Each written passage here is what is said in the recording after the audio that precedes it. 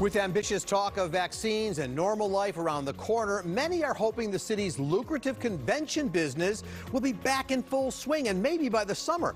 Illinois' once vibrant tourism industry brought in $43 billion in 2019, around $3.5 billion getting passed on to state and local governments. 500,000 people were employed by various hospitality jobs, restaurants, hotels, conventions, museums.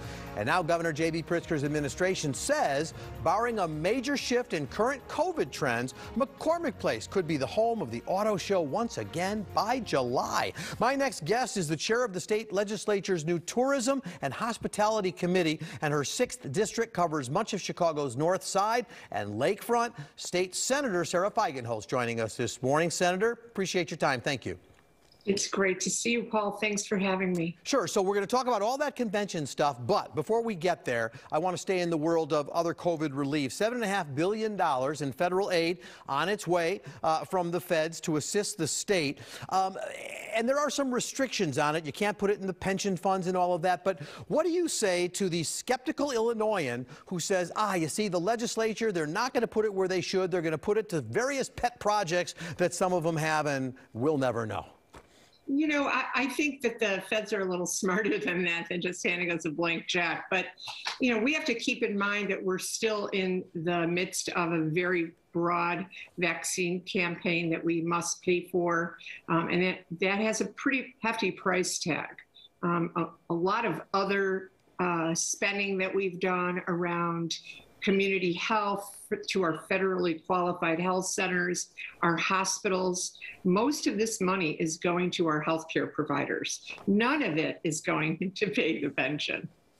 Okay, fair enough. So you wrote an op-ed, which is what caught my attention in Crain's this week, about the importance of bringing conventions back. I mentioned in the lead-in to you the amount of money, $43 billion in economic activity back in 2019.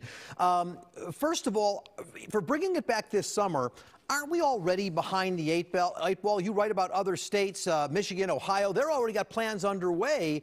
Where do we stand, and how can we really bring them back in 2021?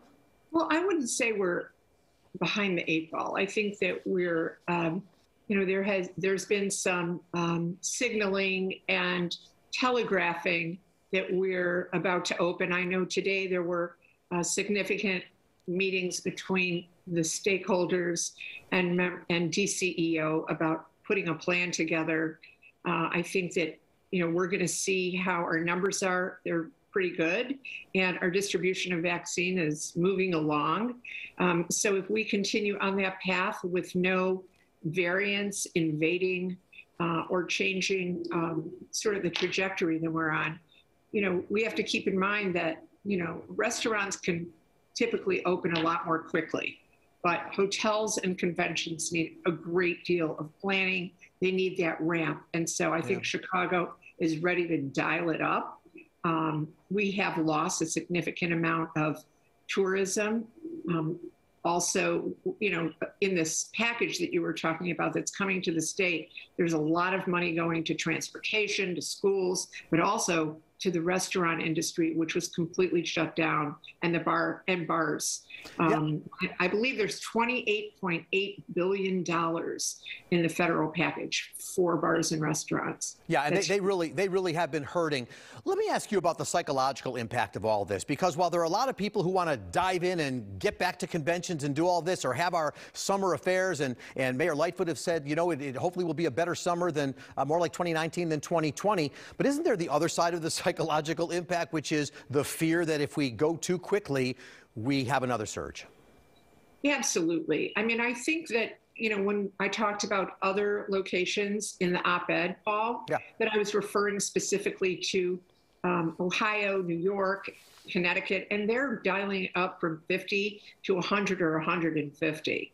You know, we're also looking at a footprint at McCormick Place like none other, where you have a room that can hold 100,000 people, and 20% of that is still a significant number of people. So very high ceilings, great ventilation. We're very fortunate and lucky to have McCormick Place, and it is the nucleus of conventions in Chicago. So yeah, I do think there's a psychological component to this, and I'm glad you brought that up. I think that I think we need to look forward. We can do that simultaneously. We can respect the science, be mindful of the science, and at the same time plan ahead for events that are 6 months down the road. Well, and that's just to kind of put a button on this. You write about the fact that you need 6 months. You don't just show up at McCormick Place and say we're going to do a convention next week. So we're almost already beyond the summer in terms of any event. So is it your plan to say we're really looking at fall and even the winter time? I think, I don't know. I mean, I'm very interested at what Deputy Governor Hines said about the auto show. I think we have other smaller events coming in August. You know, some of them are mega shows. Some of them are significantly smaller.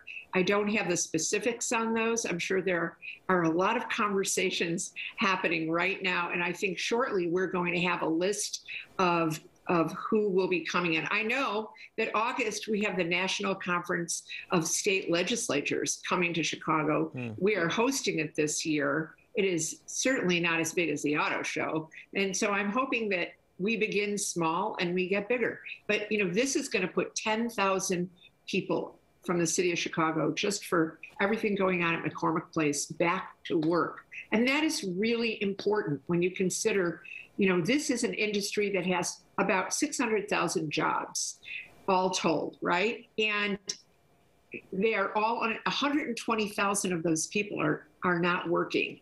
And we really need to get them back to McCormick Place and back to work safely, carefully, slowly with mitigation. And I think these conventions are going to look very different, but we need to get to work.